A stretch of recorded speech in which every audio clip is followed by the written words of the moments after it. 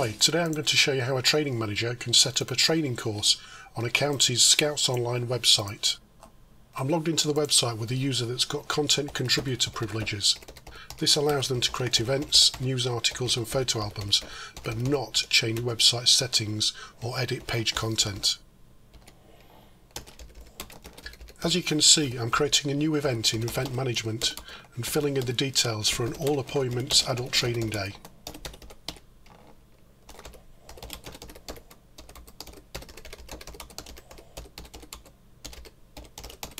If you want to charge for the training course and you've got PayPal account details set up in your global settings page, you can add a value in the price field. This will take the course attendee through a payment process as part of making a course booking on your website.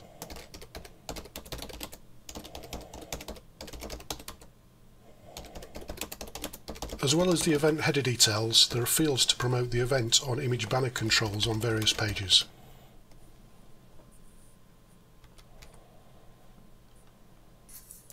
The event type field defines where the event will be displayed. As this is an adult training course, I've unticked the general event type and just ticked the adult training. The event will therefore just be shown in the adult training diary and the What's On page. On the Training Events tab, you can select the modules to be covered on the course to ensure leaders can pick the course that best meets their training needs. If you were creating a Young Leaders training course, you would pick the Young Leader training event type and select the Young Leader modules here. As we want to allow leaders to book a place on the course online, I'm defining the booking form, who will receive the booking form, a thank you message to send back to the attendee, and the number of places on the course.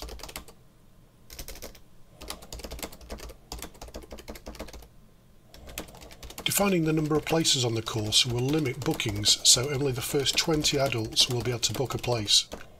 After that, the course will be shown as fully booked. Before the training course, you will be able to download a list of the attendees that have made a booking by clicking the Export Attendees List button.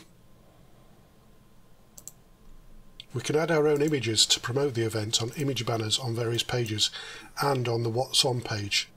In this instance, I'm going to add a Scouts image from the inventory. Then I'm going to save the changes and log out so that we can see how it looks to a normal website visitor.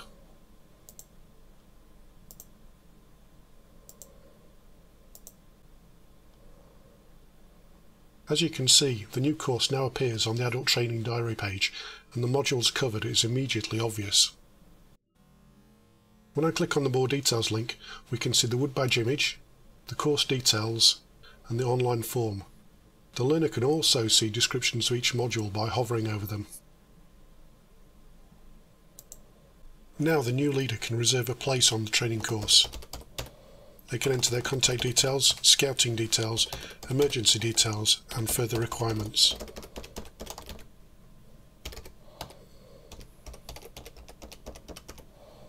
The Scouting Roles list is pre-populated for you and is different depending on which country in the UK you are located.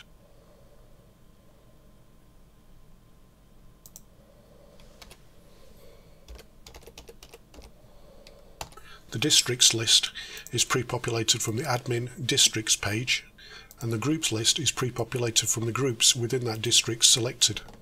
The adult filling in the form just selects from the lists.